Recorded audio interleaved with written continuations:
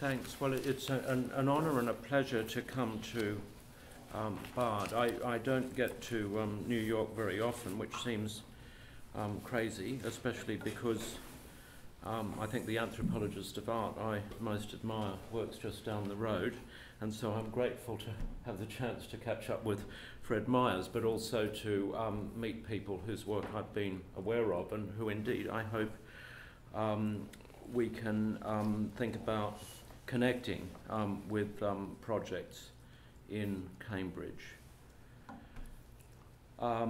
This talk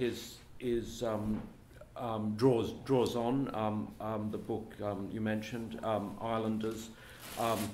If you've read it, bits will be familiar, but I hope have a different spin here, so you won't feel the evenings redundant. On Wednesday, January the 26th, 1791, snow and sludge along the banks of the River Thames melted into the brown tide that surged up past Deptford, Southwark and the city. Among the many vessels on the river, a rowboat plied back and forth, two tars pulling the oars, two other men at times conversing, at times simply taking in the spectacle and the squalor. The younger of the two gestured towards St. Paul's Cathedral and observed, "Hare nui e tua." Kualelo was a young Hawaiian aged around 15. On this occasion he was said to be not himself. He'd wanted to return home and was about to embark on a ship headed for the Pacific Ocean to that end. But he'd been in England for the better part of 2 years, and the prospect of departure made him melancholy, his companion thought. Archibald Menzies, botanist and surgeon, had encountered Kualelo in China. The Hawaiian had arrived there on an English trading sloop, the Princess Royal, which he joined in January 1788, when it stopped for food and water at Molokai in the Hawaiian archipelago en route to the northwest coast of America. Having obtained a cargo of fur, the Princess Royal called at the island again, but Kualelo, out of what Menzies took to be instinctive curiosity, begged the captain, Charles Duncan, to be taken to Britain rather than deposited at home. In China, he was transferred to another trader, the Prince of Wales, in which one James Johnston was commander, and Menzies both surgeon and naturalist.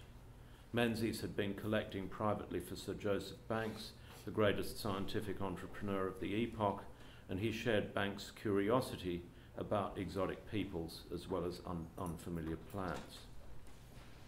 On the Prince of Wales, Kualelo travelled back to England and resided largely in Plymouth with Johnson, where he was inoculated against smallpox and sent to school.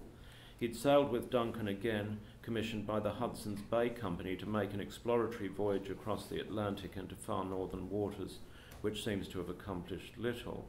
Kualelo had returned to London. He was now joining, with Johnston and Menzies, what would be considered one of the great expeditions of the epoch. George Vancouver, one of Cook's former lieutenants, was the commander. His ship was the Discovery, and discovery was its business from the European point of view. Yet it would take Kualelo not into the unknown, but back to his place of birth, to the port where his own voyage had begun. In Vancouver's opinion, Kualelo hadn't in the least benefited by his residence in this country.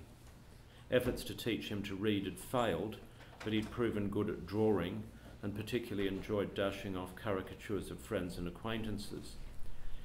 He'd equipped himself with a number of prints of great London buildings, Westminster Abbey, Greenwich Hospital and St. Paul's, that he wanted to show to his people.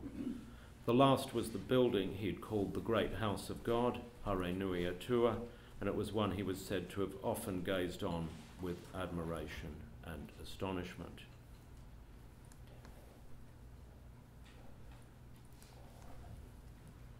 A history of the Pacific should surely begin in the Pacific itself, but the occasion in London draws attention to the diverse and maybe unexpected voyages that make up the lives of islanders over the last 200 or so years. In general, it's assumed that dealings between Europeans and indigenous peoples, whether in the Pacific, the Americas or Africa, have amounted essentially to a series of depredations perpetrated by the former upon the latter, The incursions of explorers are followed by those of traders, missionaries, settlers, colonial powers, and latterly multinational companies and credit rating agencies. These are histories, in other words, of impact. Pacific Islanders were those impacted upon. They're presumed not to have been mobile, not visitors, not making impacts themselves. Over the epoch of decolonisation, historians came to emphasise that islanders, among other native peoples, were not merely victims but actors who resisted colonisers' impositions or creatively accommodated them.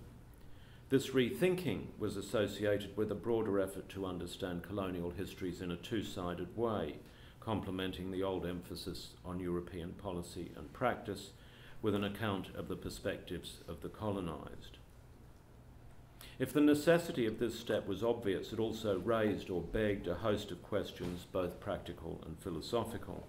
The issue most relevant here is that the both sides' rhetoric preserved the idea that on one side we found indigenous communities, communities that were bounded, firmly situated in place and culturally coherent. Islanders still seem in situ, the local opponents, translators or recipients of global forces, meanings and commodities that emanate largely from the West. Kualailu's story suggests a Pacific history written around different assumptions. There's a cultural condition that we rarely attribute to native people at all, and never at this early stage of their interactions with the colonial world, that of cosmopolitanism. As Menzies wrote, barely a decade after contacts between Hawaiians and Europeans had been inaugurated by Cook's visits, Kualailu was prompted to visit not only England, but several other parts of the globe.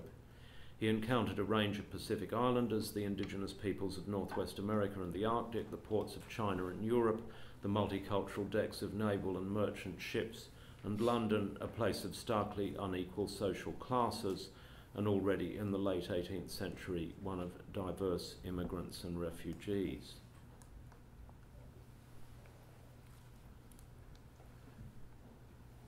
If Kualailu did not lose his engravings on the way home, printed pictures of British temples were being shown to Hawaiians at the same time as images of Hawaiian temples were being shown to Britons.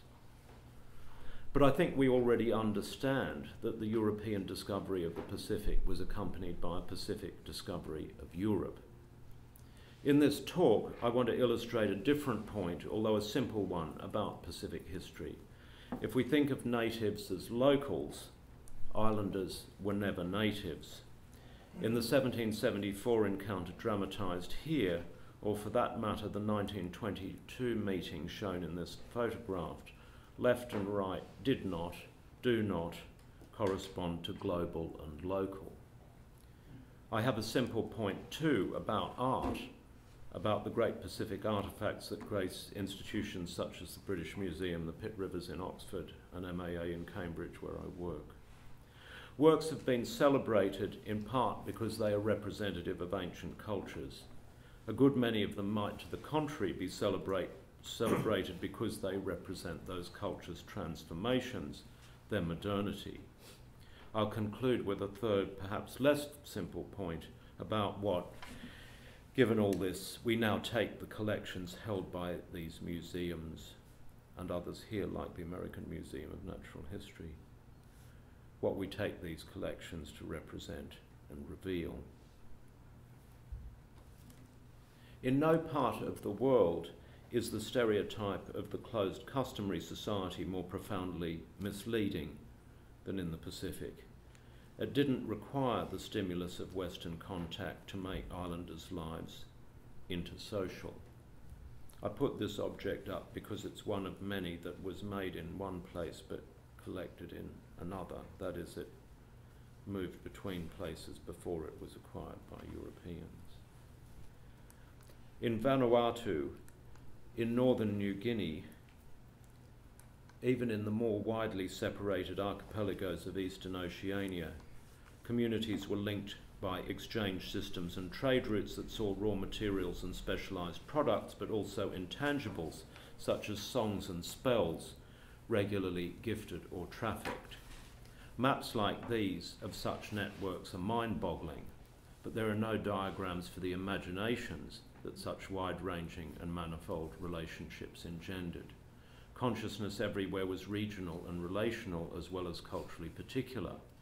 This knowledge of a wider world that islanders to varying degrees already possessed was rapidly enlarged during the earliest decades of sustained contact, particularly in Polynesia. In the wake of Cook's voyages, traders such as Kualele's captains began seeking furs from the American Northwest, which they sold on in China. The establishment of the British colony in Sydney stimulated further commercial ventures, and ships were soon calling frequently for refreshment in Tahiti and Hawaii and at many other islands they knew of or happened upon. Almost anywhere ships stopped, one or two mariners tended to desert, and one or two eager islanders were recruited to replace them. A good many of these Pacific maritime workers made their way eventually home, but many instead, or on the way, left ships at islands other than their own.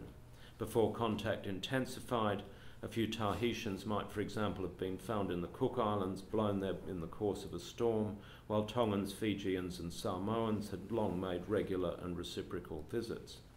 But by as early as 1800, there were also Hawaiians in the Marquesas, Tahiti and Fiji, Maori in Tahiti, and Tahitians in Tonga and Palau. A decade or so later, there were very likely hundreds of temporary or permanent islander migrants within the region. So, not only had individuals such as Kualele visited Asian ports and European cities, they'd called at a good many Pacific islands, discovering peoples with whom they had ancestral links, but who had lived beyond the ambit of regular canoe voyages. Those who travelled, those who received travellers, those who heard stories when travellers returned, all gained a new sense of a plethora of communities sharing certain oceanic affinities, and of other more distant and profoundly different societies. They made comparisons, they noted differences, they acted upon them. We know that these interactions took place, but Europeans were often mere bystanders to them, hence their nature and ramifications are at best obliquely recorded in the European documentary record. But for Tahiti, which together with Hawaii was the crucible for the transformation of the Pacific over the first decades of the 19th century, we have a clearer sense. Captain Cook's reports had made the reality of practices such as human sacrifice vivid and immediate. Evangelicals were powerfully affected, and the 1790s witnessed new excitement around the prospects for missionary work. The founding venture of the London Missionary Society entailed what they called a plan of great extent and importance, the establishment of a Tahitian mission that would provide a staging point for the conversion of the Pacific. On the 16th of March 1797, the venture appeared to get off to an auspicious start. The High Chief, Pomare I, through his priest, shown speaking here, ceded the entire district of Matavai to the mission, the new arrivals thought. In fact, the offer was of a place to stay, and since Pomare enjoyed no sovereignty over the island as a whole but was involved in ongoing conflict with rivals, it was conditional upon military assistance. Earlier European visitors such as the Bounty mutineers had helped their friends and hosts by fighting alongside them, so it was naturally assumed that the missionaries might do the same. The mismatch of expectations meant that the deal would come unstuck even before a celebratory historical painting and engraving were produced back in London. But if the missionaries' plan of great extent was almost immediately diminished and compromised, it nevertheless progressed through fits and starts. The man who'd become known as Pomare II, who already outranked his father and was thus shown carried upon an attendant's shoulders, would spend the succeeding 20 years doing his best to turn the missionary's error, that he was a king, into a truth. But in so doing, he was inspired and closely guided by a third party, an irritant to the missionary's effort to introduce and broker Western civilization. Just 12 months after the evangelists' landing, the trading ship Nautilus arrived seeking supplies. The missionaries angered Pomare by obstructing a trade in muskets and gunpowder, but also by trying to round up 5 Hawaiian deserters. These men stayed on and made themselves useful to Pomare in ways the missionaries could not, and they were soon prominent members of his entourage. The missionaries grudgingly acknowledged them to be a daring and hardened race, but lamented their influence. Their wickedness involved setting up stills and trafficking in alcohol, but had broader dimensions to it. One of the Hawaiians had been to England and was constantly telling him, that is Pomare, something of what he saw there, so that his ideas of things are much enlarged. Pomare II became increasingly aware of Kamehameha's conquest of the whole Hawaiian archipelago and his establishment of a true kingdom. He was made aware of Hawaiian techniques and strategies of sovereignty and warfare, of ways of dealing with Europeans and what Europeans elsewhere had offered and perpetrated. In 1808, during a crisis, the chief hoped he would recover his authority, but remarked in an offhand way to one of the missionaries that perhaps the people would cut off his head as the people of France had done with their king. A similar understanding of what was going on in a wider world lay behind opposition to the few petty commercial ventures attempted by the mission. In 1818, a scheme to establish a sugar plantation had to be hastily abandoned in consequence of the king's jealousy, excited by false alarms insinuated into his mind that slavery and the culture of the cane were necessarily associated. Pomare never travelled beyond the archipelagos that in due course became subject to him, but for the remainder of his life he had these Hawaiians or other Hawaiians around him, and he would remain a cosmopolitan in his mind.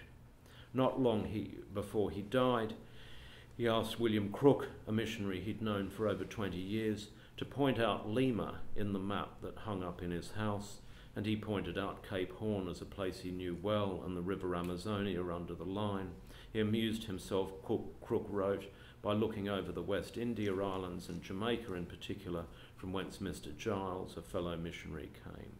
He said he was going to send some Sandwich Islanders, that is some Hawaiians, to Tetaroa, a neighbouring atoll, to make salt as they'd learned to make it in their own country.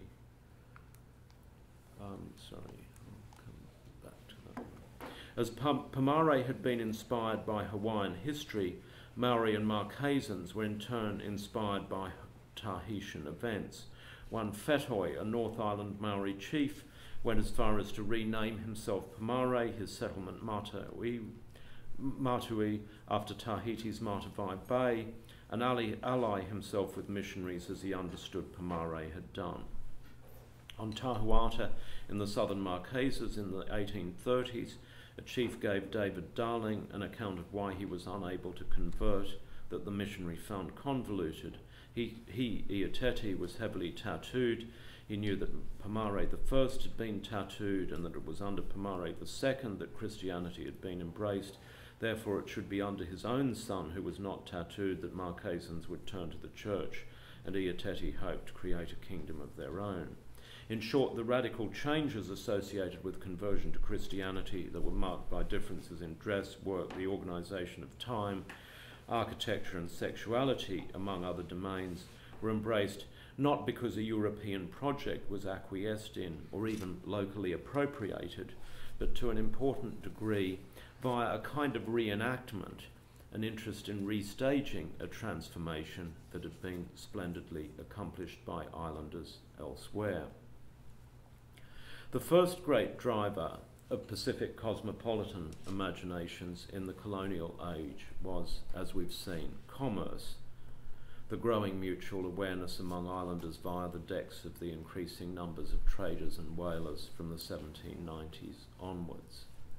The second great force would be the evangelical project itself, since Pomare's conversion and ascendancy in Tahiti, accomplished by 1815, would be succeeded by a sustained effort to spread the gospel to the west through the Cook Islands, Samoa, Tonga and Fiji into southern Melanesia, and by the end of the 19th century to the Pacific's continent, the great populous and multilingual island of New Guinea. Islanders were not always receptive to the word of God, but in many instances those typically referred to as native teachers were in the vanguard and were better able to excite prospective converts than white missionaries. Tahitians played key roles in securing Christian conversion in much of the Cook Islands and Samoa. For example, Samoans and Fijians went on to work extensively in Melanesia. The New England missionaries dispatched Hawaiians to many parts of Micronesia, and so on. One of Christianity's great draws for islanders was literacy. I'm sorry, I'll skip those for the moment. Early on, Pomare, among others, was intrigued by script, print and books. By late 1803, he'd learnt to make the letters of the English alphabet, to know their names, and to put them together so as to form sundry words and short sentences. And this is a photocopy of what was the earliest extant letter from him, from 1810. Around this time, the missionaries standardised a Tahitian orthography, and only 6 months later, he was in the habit of writing short letters. He asked them to build a small house which might be set aside for him to write in, and in due course regularly kept a private journal. It would be easy to impute a naive fetishism to the chief, to suggest that he and other Polynesians thought writing to be in some way magical. In fact, they did consider it a practice charged with power, because it was. Pomare may well have known that in Hawaii, Kamehameha had written to King George III soliciting the gift of a ship, a request eagerly supported by naval men concerned to sustain British influence in the archipelago, that therefore did result in the presentation of a small vessel. Writing was, for these islanders, a technology of modernity. It made their action at a distance more effective. It enabled them to seek out alliances and to seek gifts of great and potent things. The movement of commerce and Christianity across the Pacific was notably uneven, some places intensively visited early on, others isolated until much later. Broadly speaking, much of Melanesia, and particularly the peoples of the interiors of large islands, had relatively limited engagements with Europeans until the second half of the 19th century, and parts of Polynesia too came within the ambit only during the 1860s and 1870s. Among them was Easter Island, or Rapa Nui, though first called at by Europeans early in the 1720s and visited again by Cook, La Perouse and others who published images of the Ahu Mohai, the great statues, for the first time. It had been judged impoverished by Cook and was hence seldom called at. That Rapa Nui was an island of mystery would become one of the biggest cliches of popular representation of the Pacific. Who settled the island and who created and erected the Ahu Moai were in fact questions answered easily early on. The statues were remarkable elaborations, but elaborations nonetheless, of closely related stone sculptures commemorating potent ancestors that had counterparts in cultures across the Pacific. Rapa Nui did, however, offer something more like a genuine enigma. After a short visit in 1864, the Catholic priest Eugene A. Rode had reported in detail to his superiors back in Paris. Though mainly concerned to drum up support for a formal mission establishment, he dedicated one paragraph to a singular discovery. In all of the houses, he wrote, he'd found wooden tablets or staffs covered with sorts of hieroglyphic characters. He was unsure of the meaning of the characters, but considered that they amounted to a script. The report was printed in a missionary annual and then republished in Globus, an influential geographical journal. The news soon reached anthropological circles and was considered sensational. Announcements were made at meetings of bodies such as the Ethnological Society in London, and Adolf Bastian, director of the Museum for Völkerkunde in Berlin, and the most influential German anthropologist of the epoch, was among those captivated. The treasure was there to be unlocked, but the tragedy was that the key appeared to have been lost.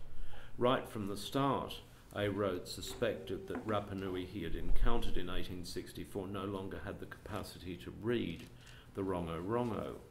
Bishop Josen in Tahiti likewise struggled to introduce Rapa Nui in his household, and who he otherwise knew to help him decipher the script. but his best informant freely acknowledged that he did not know the motif's significance. What he could do, and what he did, was to perform. He held the board and chanted as he understood experts in the old days had done.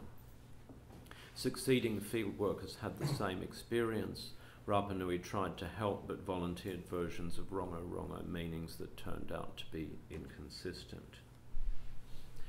In Moby Dick, Herman Melville had evoked the tattoos of Queequeg, his Polynesian sailor-traveller, the work of a departed prophet and seer of his island who by these hieroglyphic marks had written out on his body a complete theory of the heavens and the earth and a mystical treatise on the art of attaining truth, so that Queequeg in his own proper person was a riddle to unfold, a wondrous work in one volume, but whose mysteries not even himself could read.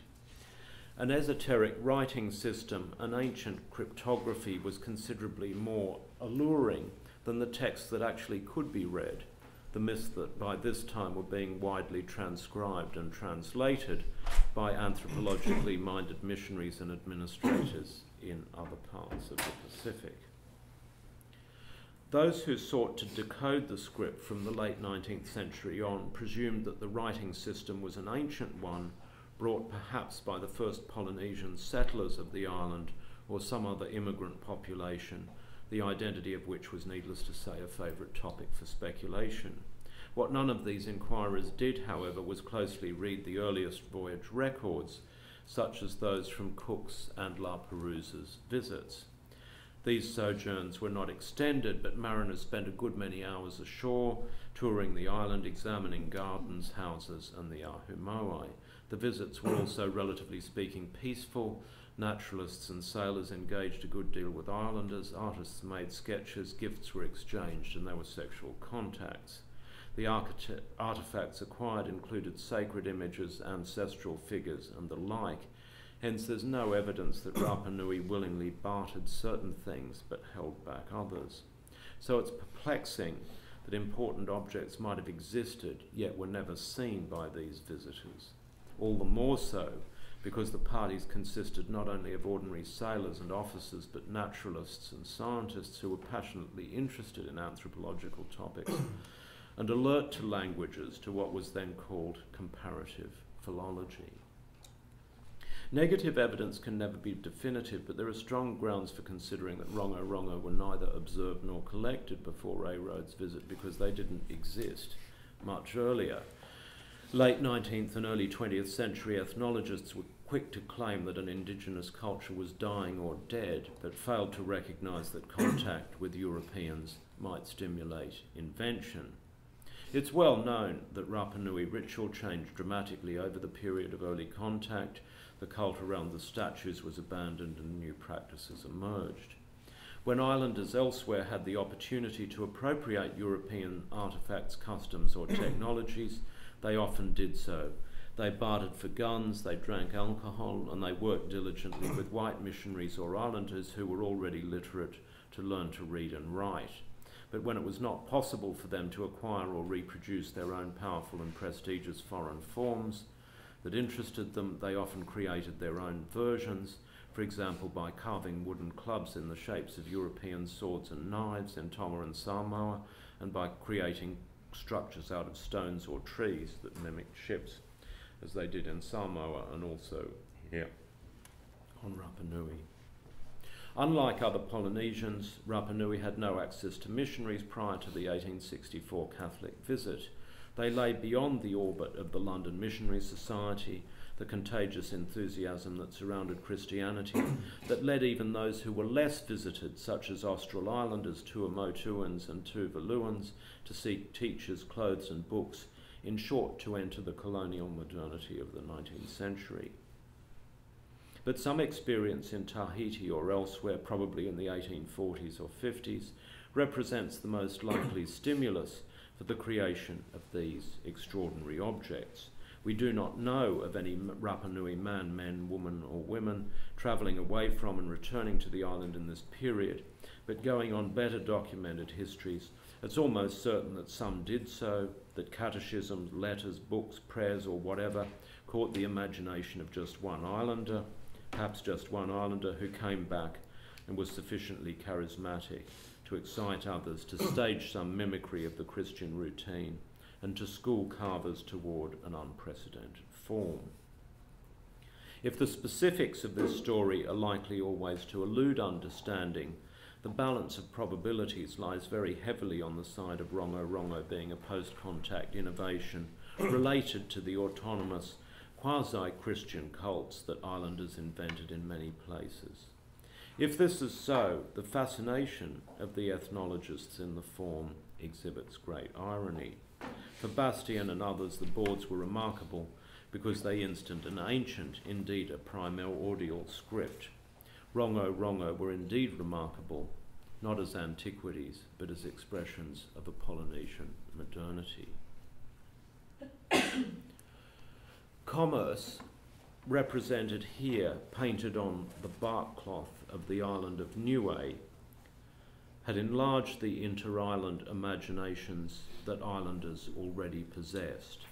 Conversion entailed new passages from island to island and new imaginations again. Those two slides I skipped over earlier were maps of the world, the Pacific and North America, that were painted on bark cloth and were probably made in a Fijian mission school in the 1870s or 80s.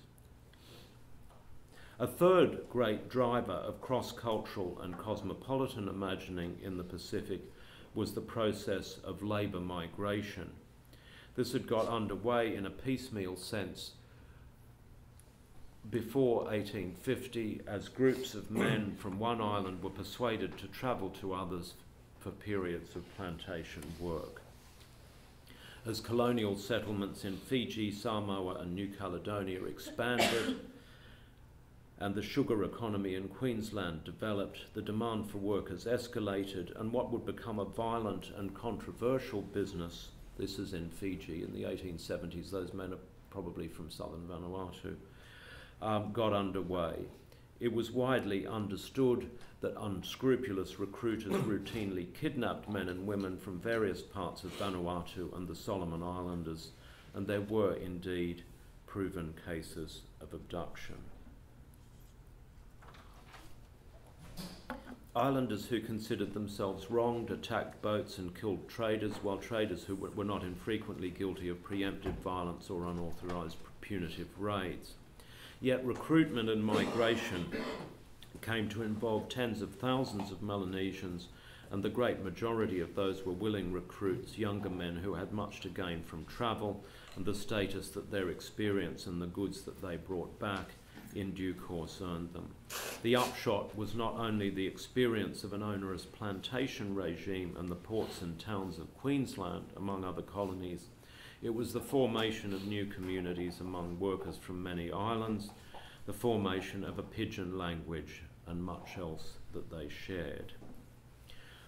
I leave the debate about whether empire was bad or not so bad to Niall Ferguson and others.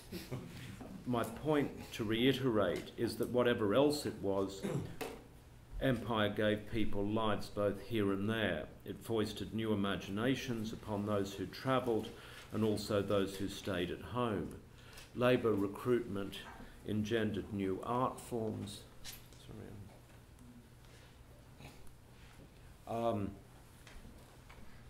Such as shell-inlaid guns and representations of weapons, new weapons, and these bead belts worn by Solomon Islands recruits photographed in studios in Queensland and Fiji. The artefacts do not tell us their own story, but they do indicate that some sort of relationship with the Union Jack and the power behind it was important to these men. There's we mostly know of these through photographs, but there are actual examples in the British Museum which are in the right colours, lest you assume that it's just a geometric form that looks like the Union Jack.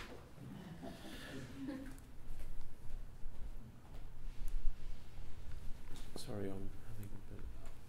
More surprisingly, sculptures that appear entirely traditional, such as this figure of a man from the village Sakavas on the island of Malo in North Vanuatu, are in fact also products of this moment of colonial engagement. The figure is among a small number of objects representing what are called les arts premiers in the Louvre. It's good that it's shown there and affirmed as a masterpiece. But as Michael Baxendale famously argued with respect to Fra Angelico and his contemporaries, it pays to pay attention to the blue paint, which in this case was produced not from ground down lapis lazuli, but what was in 19th century Melanesia a similarly scarce and prestigious import. Reckitt's blue was regularly mentioned by labour traders among the goods such as mirrors and scissors that had to be distributed among the kin of prospective recruits during often tense and hurried exchanges before a young man or woman would be allowed away to enter a boat. In the islands it was employed, needless to say, not as a laundry product, but a paint on the man in the Louvre, and similar sculptures such as this pair in Berlin and this fish in the Cambridge collection, which was collected by John Layard in the course of his enormously important early 20th century fieldwork. For all the upheaval and violence of the time, these works do not just represent a local culture, one that we take to have been threatened by change. They're expressions rather of a knowing engagement, a capacity against all the odds to balance the rapacious demands of an international economy against a group's interest in celebrating ancestors, indeed a capacity to celebrate them in what was a fresh and splendid way. The trend in a range of museums in Britain, Europe and elsewhere has been to rebrand anthropological as world cultures collections. However desirable, indeed essential, it may be to acknowledge and affirm human variety, the rubric may do no more than the patently awkward category of les arts premiers to recognise that many of these great works spoke from the start of relationships across cultures. To be sure, they express local meanings and beliefs and art styles, but they also express a negotiation. They're artefacts of encounter and engagement. To view them from Europe as exemplifications of the cultures of elsewhere is to overlook the sense that their creation was an act that engaged Europe, that reached over both sides of those images that have Europeans on the left and islanders on the right. I don't mean to suggest that that objects of this kind should be valued, not for the authenticity that the Louvre suggests they bear, but for a hybridity that marks the mixed-up world we all inhabit. That caption would only obscure the work of Pacific art in a different way. We'd still lose any particular sense of islanders' creations and islanders' projects, indeed of the global salience of a form of sociality that was made up from the start of relationships rather than groups or identities. We'd miss any sense that the creation or the presentation of such a work of art might be a form of action, a way of dealing with Europeans, a technique of engagement with them.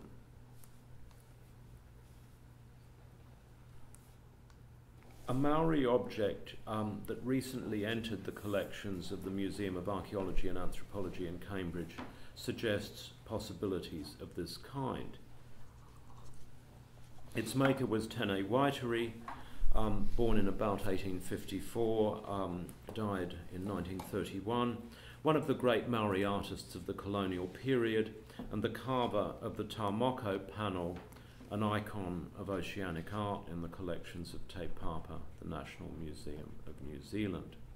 Waitiri was trained in a customary context and had a profound understanding of customary techniques and forms, but is renowned for departing from them, both in works created for non-Maori, such as the panel, essentially an illustration of male and female tattoo, commissioned by an ethnologist and colonial museum director, and for Maori clients, for whom, for example, he created this monument in a European form. Waiteri was also involved in carving houses for kin and for other tribes, such as Hinamihi, famously acquired by Lord Onslow, a colonial governor, and brought back by him to the family estate, Clarendon Park in Surrey, where this photograph was taken, a little way outside London. Though other expatriate Waiteri carvings, such as a model canoe in the British Museum, which was gifted to the Duke and Duchess of York and Cornwall in 1903, were well known among interested Maori researchers and curators. A major work located on a naval base in Portsmouth came to light only a few years ago. Maori had a long history of interest in European expressions of power and sovereignty, and began themselves to create flags and flagpoles in the second half of the 19th century. Fully carved posts, square in section, typically incorporated a crosspiece, and the suspension of flags from angled ropes suggests that the intention was to mimic the array of pennants that might be displayed on a sailing ship. By the early 20th century, at any rate, poles known as pohaki were commonly erected beside meeting houses, and it was a pole of this kind that was presented together with a host of other gifts when Edward, Prince of Wales, visited Rotorua in April 1920 on a tour of the Dominions to convey the King's thanks for their support during the First World War, which, needless to say, was a further process that brought islanders, among other peoples, into contact with each other in an imperial theatre. The Prince, on his return to England, presented the flagpole to the commander of HMS Excellent, a shore base in Portsmouth Harbour, where it was erected in a rose garden in the previous photograph, and remained for some 85 years. Though it was in good condition, given its extended exposure to coastal weather, at the time it was examined in 2007 by the carver's descendant, James Schuster, and myself, it was clear that it needed to be moved somewhere indoors. The family welcomed the suggestion that the pohaki might be placed in the context of other Maori and Pacific works in Cambridge and displayed for a wider public there. In due course, the Ministry of Defence agreed that it could be moved to the museum on deposit, and we proceeded to make arrangements for its physical move and for conservation work. A question that was not much discussed was whether the flagpole could or should be returned to New Zealand. It, having been a gift to the Crown, made its staying in Britain appropriate from the family and the community's point of view. There was a good deal more debate about its conservation. The standard approach in museums today would preserve the object in the state it was at the time it entered the institution, but Jim Schuster pointed out that were the pohaki at home, it would be given a good coat of paint, and that not renewing it in some way implied a lack of care. Options such as the emulation of traditional stains were considered, but in the end Jim's proposal was that a coat of linseed oil would reinvigorate the wood and create an appearance consistent with those of other historic carvings in the museum. A year later, a ceremony took place, blessing and marking the flagpole's arrival, possibly unprecedented as an instance of a major historic artefact entering a European museum with the active support of members of the family and community concerned. A report in the New Zealand Herald was headlined, "Historic Flagpole Recovers Its Mana." At the very time the pohaki was making its way across the seas, Emile Durkheim's pupil and nephew, Marcel Mauss, was composing in Paris what would in due course be considered one of the foundational works of 20th century anthropology, his essay sur le don, published in English as The Gift. Many here will have studied and taught the book and don't need me to remind you that one of its key sources of inspiration, indeed of the entire book's paradigm, was a quotation from the Maori elder Tamati Ranai-Piri, outlining the spirit of the gift in terms that have been much debated ever since. Now this taonga I received from him is the spirit, the how of the taonga I received from you, and which I passed on to him.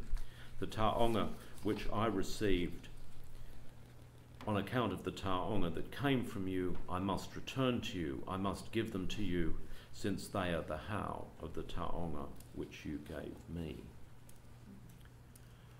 I'm struck by the sense in which both the Pohaki and Moses texts were products of the First World War. Moses served himself and survived, but many of his peers, a whole cohort of French sociologists and ethnologists, died on the Western Front. The gift ended with a set of what Moses called ethical conclusions.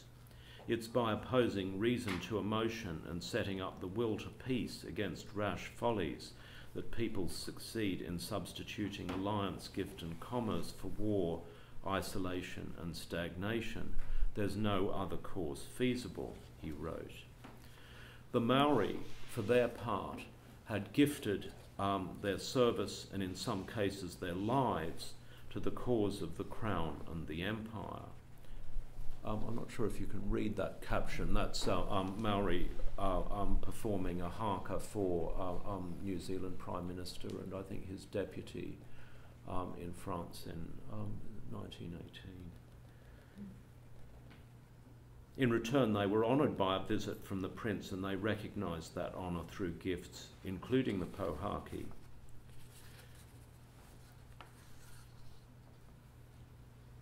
Anyone inclined to read their participation, their presentations, as an expression of colonial civility might look at the relative positions of the flags on the occasion. These gifts were assertive. They sought to remind the Crown of long-standing obligations to Maori dating back to the 1840 Treaty of Waitangi that had been neglected. They implied some form of tribal sovereignty within the empire. When we exhibit the Pohaki, we exhibit many things: a work of art by an individual master, an artefact of a hybrid history, the heritage of a particular people, but also, and above all, a gift. The thing given is not inert. It is animated, often personified. It tends to return to what Hertz called its place of origin, or to produce for the clan and the land from which it originated an equivalent to replace it. The gift, in general, like Moses' book, is concerned with the future. It's an expression of hope, a question. The thing having been given, one asks, what will come of that? What will become of us now? The challenge for us as curators in Cambridge is to exhibit not only the object but the gift, not only the gift but the question. What could Britain, the Crown, or the Museum of Archaeology and Anthropology offer the clan, Ngāti Tarawhai, Maori in general? What tangible or intangible thing might we give that would in some sense replace this remarkable thing?